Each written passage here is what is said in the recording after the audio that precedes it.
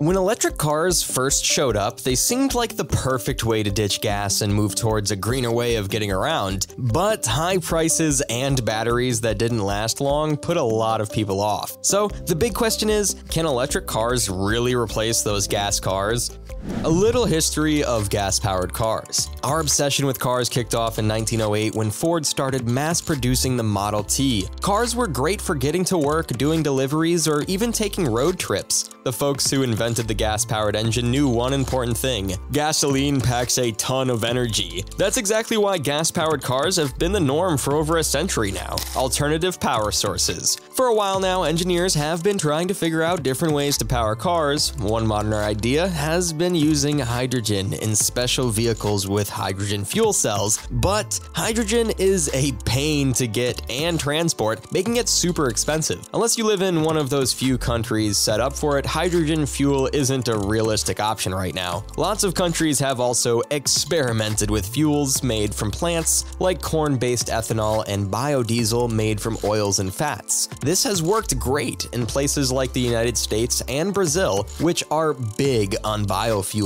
The rise of electric cars. Electric cars and hybrids are finally getting the attention they deserve. In 2023, a whopping 14 million electric vehicles were expected to be sold around the world. That's almost 1.5 times what was sold the year before, even though they still make up less than 10% of all cars sold. In the United States, over 500,000 went home with new owners. Compared to gas, the cost of charging your car is getting more competitive. Most people already have a charging station at home, their regular power outlet. Plus, people are starting to really understand the dangers of fossil fuels. We're not just talking about the planet-wide dangers of carbon emissions. Gas pollution is a serious health risk too. As people get more environmentally conscious, electric cars become the obvious choice. Electric cars have some serious perks. They're quieter, zip around faster, can be lighter, and often come with cool tech features. Early on, electric cars had a rough start. They were expensive, charging stations were rare, and the oil companies weren't too happy about them.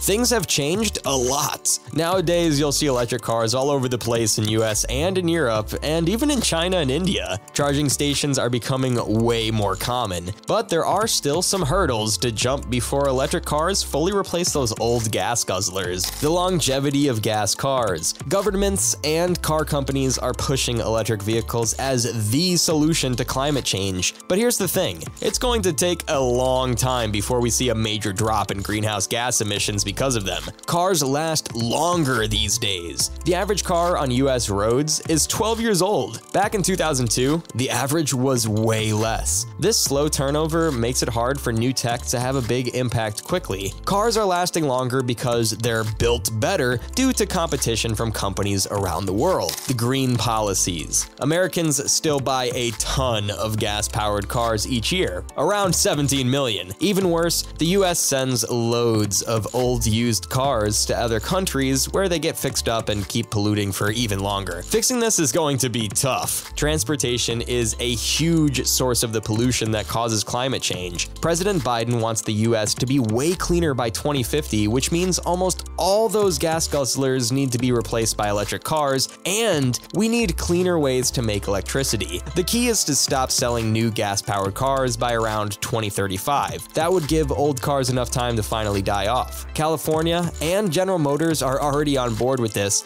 but it needs to be everywhere to make a real difference. The future. EVs are getting more and more popular as they become cheaper. Plus, the batteries are getting way better, so people don't have to worry as much about running out of juice in the middle of a road trip. More people buying EVs means companies can make them even more affordable. As manufacturers get better at building them and can make them in larger quantities, the prices will keep coming down. As gas prices keep going up, EVs are looking more and more appealing. For now, most of us still need to fill up at the gas station, but better technology might mean gas-powered cars could become a thing of the past. Here's an interesting stat. Electric vehicles convert about 60% of grid electrical energy into power at the wheels, while conventional gasoline cars only convert around 20% of gasoline energy.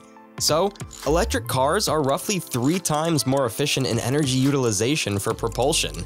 And that's it for today. Leave a like if you enjoyed the video, comment down what you want to see next, and share this video. Subscribe to Only Cars for more informative videos like this. Peace out.